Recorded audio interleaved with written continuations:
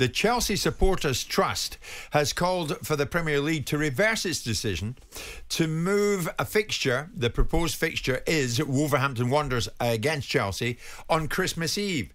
The Chelsea Supporters Trust is saying we're not having it. The chairman of the trust is Mark Meehan. Mark, good morning. As far as I gather, the fixture on Christmas Eve is still on, right? Good morning, Jim. Thanks for the invitation. And yes, at this present moment in time, the fixture is still on. Through the Football Supporters Association, the Chelsea Supporters Trust has requested an urgent meeting with the relevant decision makers within the Premier League, but also along with our counterparts at Wolves, the Wolves 1877 Trust, and hopefully we'll have a meeting early next week. Okay, I think the match, Mark, is due to kick off at 1 o'clock in the middle of the day to be shown live on Sky. What's the problem with that?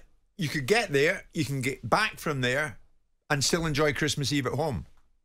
I think it's putting supporters in an impossible choice between going to the game, Jim, and spending sort of like Christmas time with their families. And in terms of travel, at the present moment in time, there's only 2 direct trains back from Wolverhampton to London. It's a busy day for travel at that time of the year as well. And I imagine the train companies will take advantage of this and put the train prices up very, very quickly, the same airlines do. And it'll be expensive. I think I'd also say in the past decade, Christmas Eve has fallen on a Saturday on 3 days, and in 2017 on a Sunday. There's never been top flight football on those days and hasn't been for 28 years, which seems to suggest there's an informal policy at the Premier League not to have games on Christmas Eve. So I'd ask the question, why have they changed their mind now? So, Darragh, should the lawmakers listen to the likes of Mark and his Supporters Trust? Absolutely, but they probably won't. I've always said to you that, money talks and you know what walks. If this is something they want to do, they're going to do it. It's horses for courses. I understand where they're coming from having to travel to Wolves and then back, and it's a family, just like players at Christmas have to play. And some now fans are being asked to obviously give up that as well, time with their family to go watch a game. So it's going to be interesting to see what the reaction's like. I think with bigger TV deals coming in, more and more digitalisation of football games, I think this is going to be the new norm. You're going to see more than one game on Christmas Eve. You're going to see potentially a game on Christmas Day. The NFL in America have games on Christmas Eve and Christmas Day. They have it on Thanksgiving. It's built around Thanksgiving in America. For me, when I go home in November, it's almost like another Christmas. Part of our Thanksgiving Day is, yes, we have a few drinks, we eat, we might make, do whatever, but then you've got the 3 games after dinner. You got 3 NFL games on back to back, so it's a big part of the tradition. Christmas Eve, then, very much a family night. Isn't it be a family day? For me, it is. Yes, I would. So why are we playing football then? But it's a choice, Martin. It's not a decision. You can choose not to do it. But we've not played football for many years now, have we? On Christmas Eve, we haven't played a Christmas Day. By the way, they used to play on Christmas Day, Jim, back in the 50s. We haven't played a Christmas Day match since '65. And are we going backwards a little bit here? No, this is money. This is the way the world is going now. So you want the product, you want players on 300 grand a week, $1 million a week. Well, why not make it then a London fixture? So traditionally, I agree with that. Traditionally around Christmas, there were local derbies played. But you'd also think of the shopping in London, you think of the traffic, the chaos. That's maybe why they haven't done that in London on Christmas Eve. Now, I know the Chelsea supporters aren't going to like that, but I'm just saying, I don't personally agree with it, but I think it's here to stay, and it's going to get worse. Because it's all about money. It's all about the broadcasters. Yep. Mark Meehan, chairman of the Chelsea Supporters Trust. At the end of the day, it sounds a harsh question, but how much can football allow fans to dictate the schedule? It's not so much about dictating the schedule, Jim. I think you always have to ask the question, who is the game for in football? And I do take on the point that Darren has made. If supporters matter, and we had that experience during the COVID where people were watching games in empty stadium. Remember how awful that was. If supporters matter, why are the Premier League and the TV companies making it difficult? And Martin's right. Why couldn't you have a game in London? And also, if you're doing it for ratings, and let's be honest about its money and ratings here, no disrespect to Wolves, no disrespect to Chelsea, but look at the other 2 big games that are on that day that they could have chosen. West Ham, Manchester United, and Arsenal versus Liverpool. You'd ask the question to Sky and the Premier League, why did you not choose those games then? Because if it's about money and if it's about ratings, you would have gone for those games every time before Wolves and Chelsea.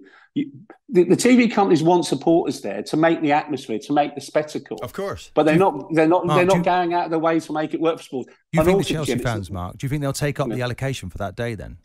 I think I think, Martin, to be honest, They'll find a way. I think most supporters will find a way. They'll have made plans and they'll change those plans as well. But I also like to say it isn't just about the supporters of both clubs. It's about the staff that work at Wolverhampton Wanderers, the stewards, the hospitality staff, the ground staff, the bar staff, the programme sellers, the box office staff. They've already probably made plans with their families not to be working on Christmas Eve and now finding they're having to do so. And I think Darren's all right as well. If we tolerate this, do we go to Christmas Day then and have games on Christmas Day? You use the word tolerate. Yeah. You allow it to happen. These people at Wolves that get paid to go and do their jobs on that day, they'll probably be glad for the money. I'm quite sure they'll be glad for the money. The bottom line is, if the fixture's on at 1 o'clock, it's your choice. You either go or you don't. Mark, will you go? Yeah, you're absolutely right, Jim. It will be a choice, and people will make that choice where they go. No, I will choose not to go, and I'll spend time at Christmas with my family. But I accept that other people, will actually choose to go. And I don't think it's actually fair on those staff to actually be working on Christmas Day either. That game could easily have gone ahead on the Saturday. On Christmas Eve. On Christmas Eve. To work on Christmas Eve. I don't think it's fair for them to be working on Christmas Eve. They might be low-income people and they'll probably be forced to work on Christmas Eve. I don't think that's fair at all. Okay, Mark, thank you very much indeed. There's a message there, no name in it. Jim, it's simple. Away fans need to start boycotting these kind of kick-off times on a day like that. That will make the TV companies think again. As you rightly say, America, Darragh, leaves us in their wake in terms of what they organise, not just on Christmas Eve, but on Christmas Day. Yeah. And it becomes a national part of the fabric of the country. Yeah, I enjoy it, having NFL games on Christmas Eve, Christmas Day. I'm an NFL fan. So when I'm in England with my family, I tune in late at night, watch the games, usually with jet lag. So I have no problem with it. As a fan, I enjoy more sport the better. Or around the holidays, because you get more time at home, so you can get to watch more events. One of the reasons why the Christmas Day fixture, Jim, disappeared was because fans weren't attending. Christmas Day I get, but this Christmas is Christmas Day Eve. they weren't attending in big enough numbers. Yeah, simple as that. They stopped it in 1965. You think this is harsh on the fans asking Chelsea fans to go there on Christmas Eve? I think it's a family night. I think we should stick to those principles. I don't want to see it on a Christmas Eve. But it's a choice, it's a tradition now. Maybe derbies. Maybe they should have more derbies on Christmas Eve so that you don't have a lot of fans travelling far. Okay, it's a choice for away fans. Compromise. If you're a Chelsea fan, will you go to Wolves on that day? It's a 1 o'clock kickoff on December the 24th. Will you travel? And conversely, how much can football allow fans to dictate the schedule now? The power clearly is with the broadcasters because it's all about money. And we knew that anyway. 03717 223344 81089. Jim White and Simon Jordan.